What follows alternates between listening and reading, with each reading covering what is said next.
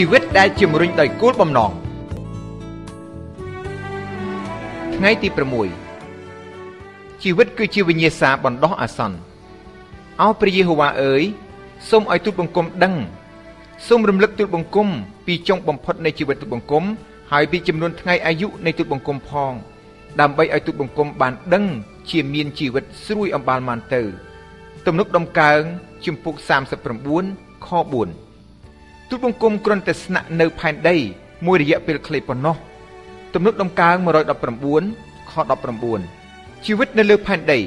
គឺជាវិញ្ញាសាបណ្ដោះអាសន្នព្រះគម្ពីរមានពេញដោយពាក្យប្រៀបប្រដូចដែលបង្រៀនអំពីភាពខ្លីបណ្ដោះអាសន្នចរិតមិនថិតថេរនៃជីវិតនៅលើផែនដីជីវិតត្រូវបានពណ៌នាថាជាសន្សើមជាអ្នករត់ដ៏លឿនជាមួយដង្ហើមនិងជាកញ្ចុំផ្សែង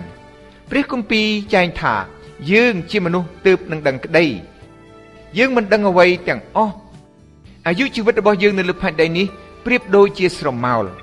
ដើម្បីប្រើជីវិតលោកអ្នកឲ្យមានប្រយោជន៍បំផុតលោកអ្នកនឹងមិនត្រូវភ្លេចសេចក្តីពិតពីរនេះឡើយគឺទី1ប្រៀបធៀបជាមួយនឹងភាពអស់កលជានិច្ចជីវិតគឺខ្លីជាទីបំផុតទី2លោកអ្នកនឹងមិនរស់នៅលើផែនដីនេះជាយូរទេដូច្នេះចូលកុំភ្ជាប់ជីវិតនៅលើផែនដីនេះខ្លាំងពេកចូលទូលសូមព្រះជាម្ចាស់ដើម្បីជួយលោកអ្នកឲ្យឃើញជីវិតនៅលើផែនដីនេះដូចជាព្រះអង្គទតឃើញដាវីតបានអធិដ្ឋានថាអោព្រះម្ចាស់អើយសូមប្រាប់សូមជួយឲ្យទូតបង្គំដឹងពីថ្ងៃចុងក្រោយនៃជីវិតរបស់ទូតបង្គំនៅលើផែនដីខ្លីយ៉ាងណាផងតើទូតបង្គំអាចរស់បានប៉ុន្មានថ្ងៃទៀតតើជីវិតទូតបង្គំផុយដល់កម្រិតណាព្រះគម្ពីរប្រៀបធៀបជីវិតនៅលើផែនដីទៅនឹងការរស់នៅជាបណ្ដោះអាសន្ននៅប្រទេសក្រៅផែនដីនេះមិនមែនជាលំនៅអចិន្ត្រៃយ៍ឬជាទីចុងក្រោយរបស់លោកអ្នកទេលោកអ្នកគ្រាន់តែឆ្លងកាត់គ្រាន់តែធ្វើទស្សនកិច្ចនៅផែនដីនេះប៉ុណ្ណោះព្រះគម្ពីរបានប្រើពាក្យដូចជាមនុស្សចម្លែកជនគោចរអ្នកប្រទេសក្រៅជនចម្លែកភ្ញៀវនិងអ្នកធ្វើដំណើរដើម្បីពណ៌នាពីការស្នាក់នៅដ៏ខ្លីរបស់យើងនៅលើផែនដីព្រះបាទដាវីតបានថ្លែងថាទូតបង្គំជាមនុស្សគ្រាន់តែស្នាក់នៅផែនដីប៉ុណ្ណោះហើយលោកពេត្រុសបានពន្យល់ថាប្រសិនបើបងប្អូនអង្វរករ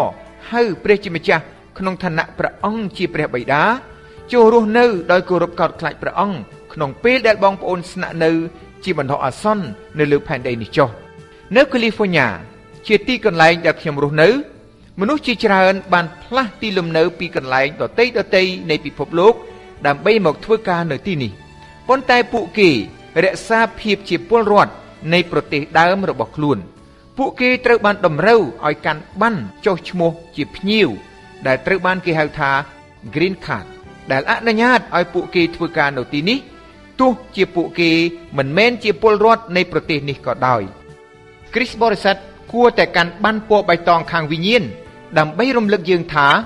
ភាពជាពលរដ្ឋរបស់យើងគឺនៅឯនគរឋានសួគ៌ព្រះជាម្ចាស់មានបន្ទូលថាបុត្រធីតារបស់ព្រះអង្គត្រូវគិតអំពីជីវិតឲ្យខុសពីរបៀបដែលអ្នកមិនជឿគិតត្បិតគេគិតតែពីអ្វីៗដែលនៅលើផែនដីនេះប៉ុណ្ណោះហើយយើងរាល់គ្នាយើងជាសះឋានសួគ៌វិញជាកន្លែងដែលព្រះម្ចាស់យេស៊ូវគ្រីស្ទទ្រង់គង់នៅពួកអ្នកជឿពិតប្រាកដយល់ថាជីវិតនៅមានច្រើនទៅមុខលើសជាជាងឆ្ងាយពីឆ្នាំដ៏តិចតួចដែលយើងរស់នៅលើផែនដីនេះទៅទៀតអត្តសញ្ញាណរបស់លោកអ្នកគឺនៅក្នុងឋានដ៏នៅអស់កលជានិច្ចហើយមាតុភូមិរបស់លោកអ្នកគឺជានគរឋានសួគ៌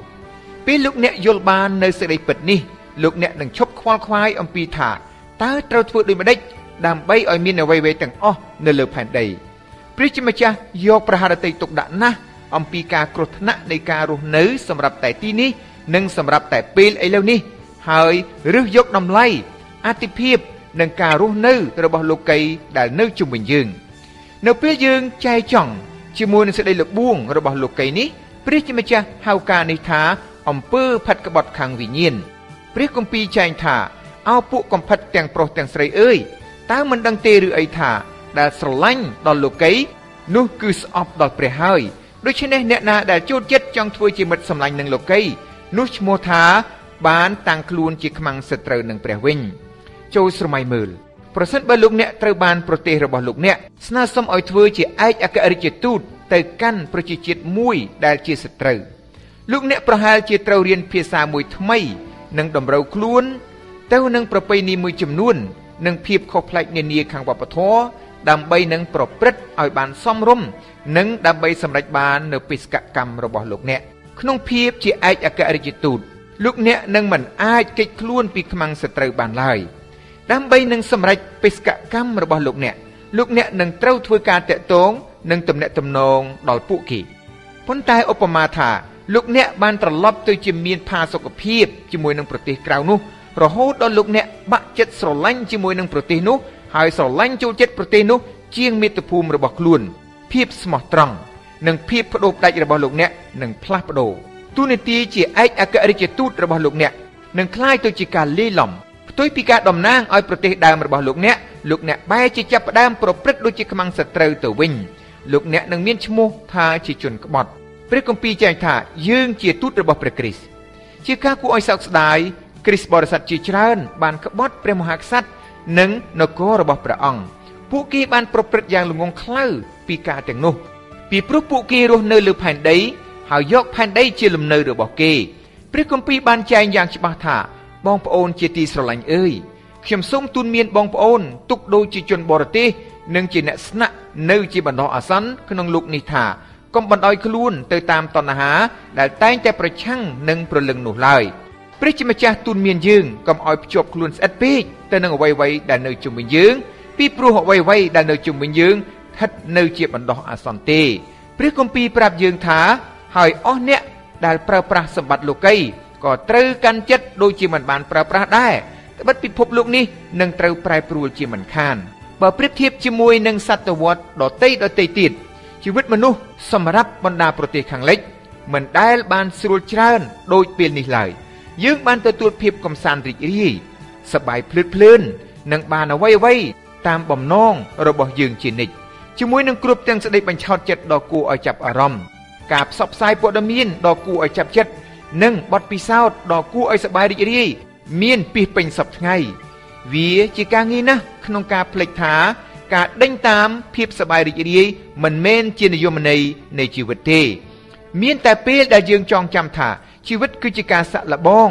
ជាការទុកចិត្តនិងគ្រាន់តែជាវិញ្ញាសាបណ្ដោះអាសន្នទើបការតាក់ទាញនៃរបស់ទាំងនេះលែងមានអំណាចមកលើជីវិតរបស់យើងកំពុងតែរៀបចំសម្រាប់អ្វីមួយដែលកាន់តែប្រសើរជាងនេះទៅទៀតត្បិតរបស់ដែលមើលឃើញក្នុងពេលឥឡូវនេះនោះថិតថេរមិនយូរប៉ុន្មានទេតែឯរបស់ដែលមើលមិនឃើញក្នុងពេលឥឡូវនេះនោះនៅថិតថេរអស់កលជានិច្ចវិញក្នុងភាពជាអ្នកដើរតាមព្រះយេស៊ូវការពិតដែលផែនដីមិនមែនជាលំនៅផ្ដាច់ព្រាត់របស់យើងបានពន្យល់យើងពីមូលហេតុនោះគឺថាយើងជួបប្រទះការលំបាកទុក្ខព្រួយនិងការបដិសេធនៅក្នុងពិភពលោកនេះវាក៏ពន្យល់ផងដែរពីហេតុដែលសេចក្តីសន្យាមួយចំនួនរបស់ព្រះជាម្ចាស់ហាក់ដូចជាមិនបានសម្រេចសេចក្តីអធិដ្ឋានមួយចំនួនហាក់ដូចជាមិនបានទទួលចម្លើយនិងកាលៈទេសៈមួយចំនួនហាក់ដូចជាមិនយុត្តិធម៌ប៉ុន្តែនេះមិនមែនជាទីបញ្ចប់នៃរឿងទេដើម្បីនឹងការពារខ្លួនយើងមិនឲ្យជាប់ស្អិតខ្លាំងពេកទៅនឹងផែនដីព្រះជាម្ចាស់អនុញ្ញាតឲ្យយើងមានអារម្មណ៍ទូមនស្សជាខ្លាំងនិងការមិនស្កប់ក្នុងជីវិត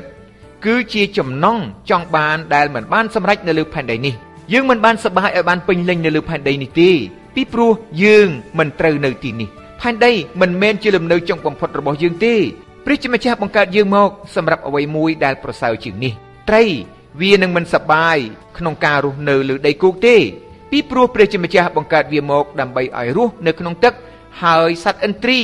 ក៏វាមិនស្កប់ចិត្តដែរកាលណាគេមិនអនុញ្ញាតឲ្យវាហើរលោកអ្នកនឹងមិនដែលស្កប់ចិត្តពេញលេញនៅលើផែនដីទេពីព្រោះព្រះជាម្ចាស់បានបង្កើតលោកអ្នកមកសម្រាប់អ្វីដែលលើសពីនេះលោកអ្នកនឹងមានពេលសប្បាយនៅទីនេះប៉ុន្តែមិនអាចប្រៀបផ្ទឹមបានទៅនឹងអ្វីដែលព្រះជាម្ចាស់បានរៀបចំទុកសម្រាប់លោកអ្នកឡើយដែលយល់បានថាជីវិតនៅលើផែនដីគ្រាន់តែជាវិញ្ញាសាបណ្ដោះអាសន្នគួរតែផ្លាស់ប្ដូរតម្លៃរបស់លោកអ្នកឲ្យដាច់ស្រឡះតម្លៃដែលនៅអស់កលជានិច្ចមិនមែនជាតម្លៃបណ្ដោះអាសន្នគួរតែប្រែក្លាយទៅជាកត្តាសម្រេចសម្រាប់ការសម្រេចចិត្តរបស់លោកអ្នកតាមដែលលោក C.S. Lewis បានសង្កេតឃើញថាអ្វីៗដែលមិនថេរថេរនៅអស់កលគឺគ្មានប្រយោជន៍រហូតអស់កលអ្វីៗដែលមិនថេរថេរនៅអស់កលគឺគ្មានប្រយោជន៍រហូតអស់កលព្រះគម្ពីរចែងថា យើងមិនចាប់អារម្មណ៍នឹងអ្វីៗដែលមើលឃើញឡើយគឺយើងចាប់អារម្មណ៍នឹងអ្វីៗដែលភ្នែកមើលមិនឃើញនោះវិញត្បិតអ្វីៗដែលភ្នែកមើលឃើញនៅឋិតថេរតែមួយរយៈប៉ុណ្ណោះតែអ្វីៗដែលភ្នែកមើលមិនឃើញនោះឋិតថេរនៅអស់កលជានិច្ចការដែលសន្មតថាគោលដៅរបស់ព្រះជាម្ចាស់សម្រាប់ជីវិតលោកអ្នកគឺជាការចម្រុងចម្រើនខាងទ្រព្យសម្បត្តិឬជោគជ័យខាងប្រយោជន៍ភាពដែលពិភពលោកឲ្យនិយមន័យនោះគឺជាកំហុសមួយយ៉ាងធំជីវិតពេញបរិបូរណ៍មិនតាក់ទងជាមួយនឹងភាពពេញបរិបូរណ៍ខាងសម្ភារៈនោះទេហើយការស្មោះត្រង់ចំពោះព្រះជាម្ចាស់មិនធានាពីជោគជ័យនៅក្នុងមុខរបរឬសូម្បីតែនៅក្នុងពន្ធកិច្ចទៀតផងសូមកុំឲ្យផ្ចង់ចិត្តទៅលើមកុដបណ្ដោះអាសន្នឡើយលោកប៉ូលជាមនុស្សស្មោះត្រង់ក៏ប៉ុន្តែលោកបញ្ចប់ជីវិតរបស់លោកនៅក្នុងគុកលោកយ៉ូហានបាបទីសជាមនុស្សស្មោះត្រង់ប៉ុន្តែលោកត្រូវបានគេកាត់ក្បាលមនុស្សស្មោះត្រង់រាប់លានអ្នកត្រូវបានគេសម្លាប់បានបាត់បង់អ្វីៗទាំងអស់ឬបានចូលមកដល់ចុងបញ្ចប់នៃជីវិតដោយគ្មានអ្វីបង្ហាញជារង្វាន់នៃភាពស្មោះត្រង់នោះឡើយក៏ប៉ុន្តែចុងបញ្ចប់នៃជីវិតនៅលើផែនដីនេះមិនមែនជាចុងបញ្ចប់ទេនៅក្នុងព្រះនេតរបស់ព្រះជាម្ចាស់វីរៈជនដ៏អស្ចារ្យបំផុតនៃជំនឿគឺមិនមែនជាអស់អ្នកដែលសម្រេចបានភាពចម្រុងចម្រើនជោគជ័យនិងអំណាចនៅក្នុងជីវិតនេះទេក៏ប៉ុន្តែជាអស់អ្នកដែលប្រព្រឹត្តនឹងជីវិតនេះជាវិញ្ញាសាបណ្ដោះអាសន្ននិងបម្រើយ៉ាងស្មោះត្រង់ទាំងរំពឹងថារង្វាន់ដែលបានសន្យារបស់គេគឺនៅឯឋានដ៏អស់កល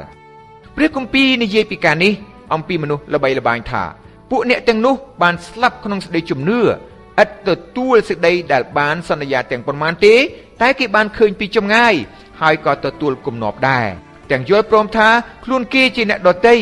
ដែលគ្រាន់តែសំណាក់នៅផែនដីប៉ុណ្ណោះតែឥឡូវនេះគេសង្វាតចង់បានស្រុកមួយដ៏ប្រសើរជាងគឺខាងឋានសួគ៌វិញ